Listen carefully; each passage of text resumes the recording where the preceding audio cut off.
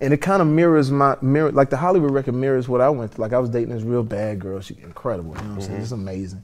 But I like 104 temperature. I'm sick, but it's a premiere. So she walk in, well, what are we doing? I said, well, what the fuck are you talking about? I'm throwing up.